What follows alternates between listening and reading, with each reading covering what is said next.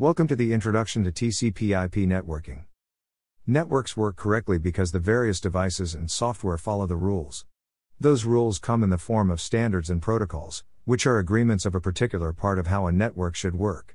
However, the sheer number of standards and protocols available can make it difficult for the average network engineer to think about and work with networks, so the world of networking has used several networking models over time.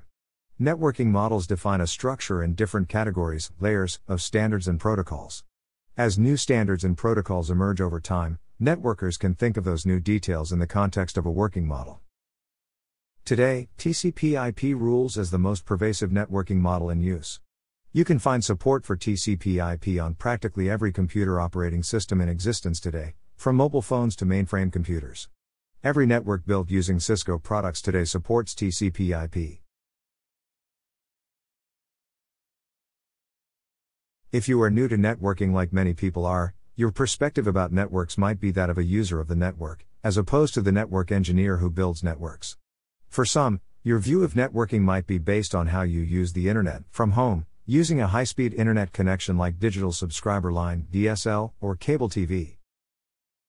The top part of the figure shows a typical high-speed cable internet user. Because cable internet services provide service continuously, the user can just sit down at the PC and start sending email, browsing websites, making internet phone calls, and using other tools and applications. The lower part of the figure uses two different technologies. First, the laptop computer uses wireless technology that goes by the name Wireless Local Area Network, wireless LAN, or Wi-Fi, instead of using an Ethernet cable. Both home-based networks and networks built for use by a company make use of similar networking technologies. The information technology, IT, world refers to a network created by one corporation, or enterprise, for the purpose of allowing its employees to communicate, as an enterprise network. The smaller networks at home, when used for business purposes, often go by the name Small Office Home Office, SOHO, networks. Users of enterprise networks have some idea about the enterprise network at their company or school. People realize that they use a network for many tasks. PC users might realize that their PC connects through an Ethernet cable to a matching wall outlet. Some users might not even have a concept of the network at all. Instead, these users just enjoy the functions of the network without caring about how it works or how their favorite device connects to the network. Regardless of how much you already know about how networks work, this video and the related certification help you learn how networks do their job. That job is simply this: moving data from one device to another.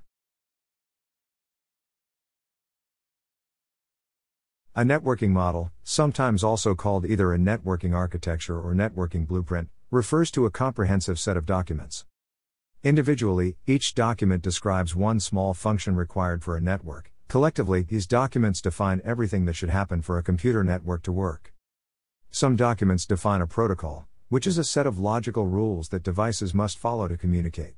Other documents define some physical requirements for networking, such as the voltage and current levels used on a particular cable when transmitting data. The world of computer networking today uses the TCP/IP networking model. IBM, the computer company with the largest market share in many markets back in the 1970s and 1980s, published its Systems Network Architecture, SNA networking model in 1974. Other vendors also created their own proprietary networking models. As a result, if your company bought computers from 3 vendors, network engineers often had to create 3 different networks based on the networking models created by each company, and then somehow connect those networks. Although vendor-defined proprietary networking models often worked well, having an open, vendor-neutral networking model would aid competition and reduce complexity. The International Organization for Standardization, ISO, took on the task to create such a model, starting as early as the late 1970s, beginning work on what would become known as the Open Systems Interconnection, OSI, networking model. A second, less formal effort to create an open, vendor-neutral, public networking model sprouted forth from a U.S. Department of Defense, DoD, contract. Researchers at various universities volunteered to help further develop the protocols surrounding the original DoD work. These efforts resulted in a competing open networking model called TCP/IP. During the 1990s, companies began adding OSI, TCP/IP, or both to their enterprise networks. However, by the end of the 1990s, TCP/IP had become the common choice, and OSI fell away. Here in the 21st century, TCP/IP dominates. Proprietary networking models still exist, but they have mostly been discarded in favor of TCP/IP. The OSI model, whose development suffered in part because of a slower formal standardization process as compared with TCP/IP, never succeeded in the marketplace. And TCP/IP, the networking model originally created almost entirely by a bunch of volunteers, has become the most prolific network model ever. The TCP/IP model both defines and references a large collection of protocols that allow computers to communicate. To define a protocol, TCP/IP uses documents called requests for comments, RFC. The TCP/IP model also avoids repeating work already done by some other standards body or vendor consortium by simply referring to standards or protocols created by those groups. For example, the Institute of Electrical and Electronic Engineers, IEEE, defines Ethernet LANs. The TCP/IP model does not define Ethernet and RFCs, but refers to IEEE Ethernet as an option.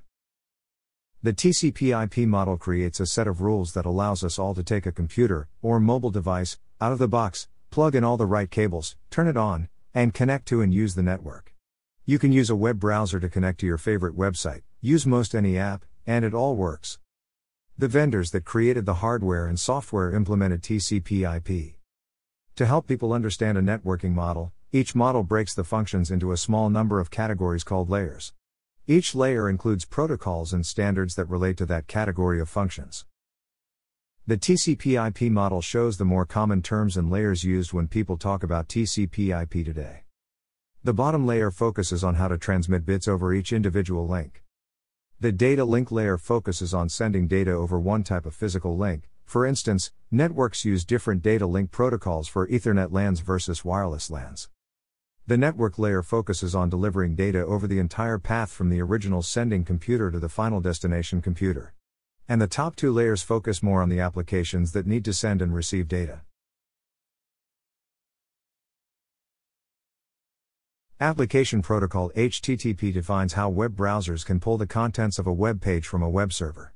In short, the application layer provides an interface between software running on a computer and the network itself.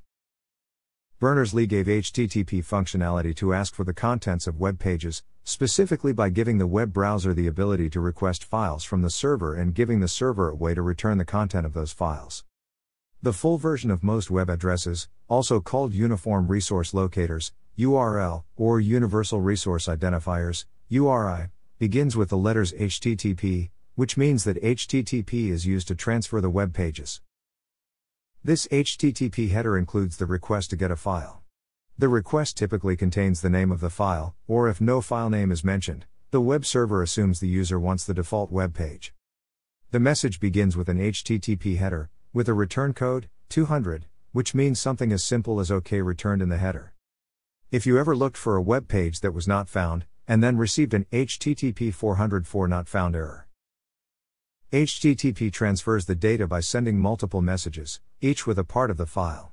Rather than wasting space by sending repeated HTTP headers that list the same information, these additional messages simply omit the header.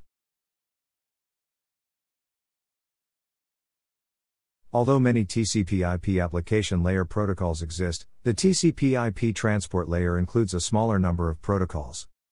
The two most commonly used transport layer protocols are the Transmission Control Protocol, TCP, and the User Datagram Protocol, UDP. Transport layer protocols provide services to the application layer protocols that reside one layer higher in the TCP/IP model. The most important service provided by TCP is error recovery. How does TCP error recovery works?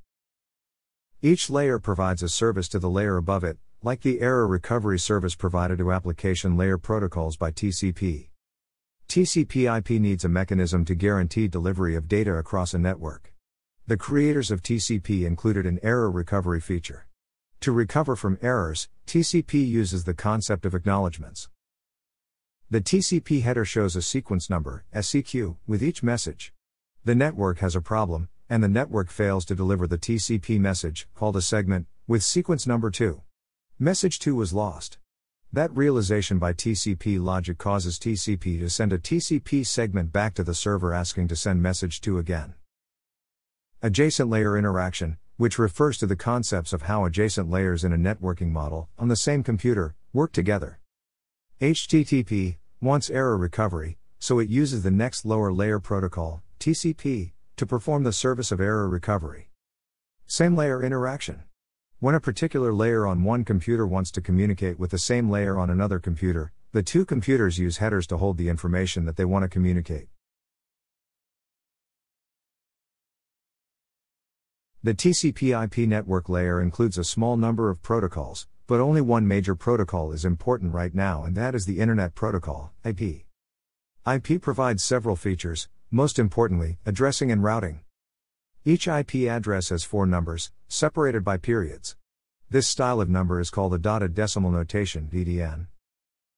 Routers are networking devices that connect the parts of the TCP/IP network together for the purpose of routing IP packets to the correct destination. Routers do the equivalent of the work done by each post office site. They receive IP packets on various physical interfaces, make decisions based on the IP address included with the packet, and then physically forward the packet out some other network interface.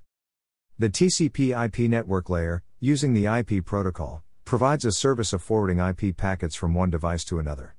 Any device with an IP address can connect to the TCP/IP network and send packets. The term IP host refers to any device, regardless of size or power, that has an IP address and connects to any TCP/IP network. Router R1 receives an IP packet, and R1's IP process makes a decision. R1 looks at the destination address, compares that address to its known IP routes, and chooses to forward the packet to the destination router. This process of forwarding the IP packet is called IP routing, or simply routing. When talking and writing about networking, people use segment, packet, and frame to refer to the messages. Each term has a specific meaning, referring to the headers and possibly trailers. Each term, however, refers to a different layer: segment for the transport layer, packet for the network layer, and frame for the link layer. The TCP/IP model's data link and physical layers define the protocols and hardware required to deliver data across some physical network. Some standards define both the data link and physical layer functions. The physical layer defines the cabling and energy, electrical signals, that flow over the cables. Some rules and conventions exist when sending data over the cable. However, those rules exist in the data link layer of the TCP/IP model. When a host or router's IP process chooses to send an IP packet to another router or host, that host or router then uses link layer details to send that packet to the next host/router. The following steps illustrate data encapsulation. The client PC creates and encapsulate the data down the TCP/IP stack. The IP packet is encapsulated between an Ethernet header and Ethernet trailer, creating an Ethernet frame. Physically transmits the bits of this Ethernet frame, using electricity flowing over the Ethernet cabling.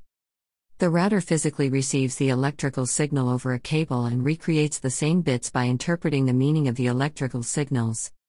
The router de-encapsulates the IP packet from the Ethernet frame by removing and discarding the Ethernet header and trailer. Protocols define both headers and trailers for the same general reason, but headers exist at the beginning of the message and trailers exist at the end. The TCP/IP physical and data link layers include 2 distinct functions, respectively: functions related to the physical transmission of the data, plus the protocols and rules that control the use of the physical media. The term encapsulation refers to the process of putting headers, and sometimes trailers. Step 1. Create and encapsulate the application data with any required application layer headers. For example, the HTTP OK message can be returned in an HTTP header, followed by part of the contents of a web page. Step 2.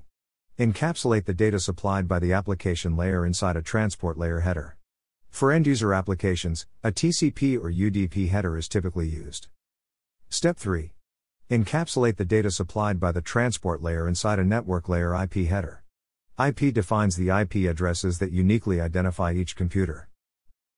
Step 4. Encapsulate the data supplied by the network layer inside a data link layer header and trailer. This layer uses both a header and a trailer. Step 5. Transmit the bits. The physical layer encodes a signal onto the medium to transmit the frame. The OSI model has many similarities to the TCP/IP model from a basic conceptual perspective. It has layers, and each layer defines a set of typical networking functions. Just as for TCP/IP, the OSI committees did not create new protocols or standards, but instead referenced other protocols that were already defined. The IEEE defines Ethernet standards, so the OSI committees did not waste time specifying a new type of Ethernet, it simply referred to the IEEE Ethernet standards. The OSI model can be used as a standard of comparison to other networking models. Even though the world uses TCP/IP today rather than OSI, we tend to use the numbering from the OSI layer. For instance, when referring to an application layer protocol in a TCP/IP network, the world still refers to the protocol as a Layer 7 protocol. The lower layer encapsulates the higher layer's data behind a header. OSI uses a more generic term to refer to messages, rather than frame, packet, and segment. OSI uses the term Protocol Data Unit, PDU. A PDU represents the bits that include the headers and trailers for that layer, as well as the encapsulated data. This concludes this lesson. Thank you for watching.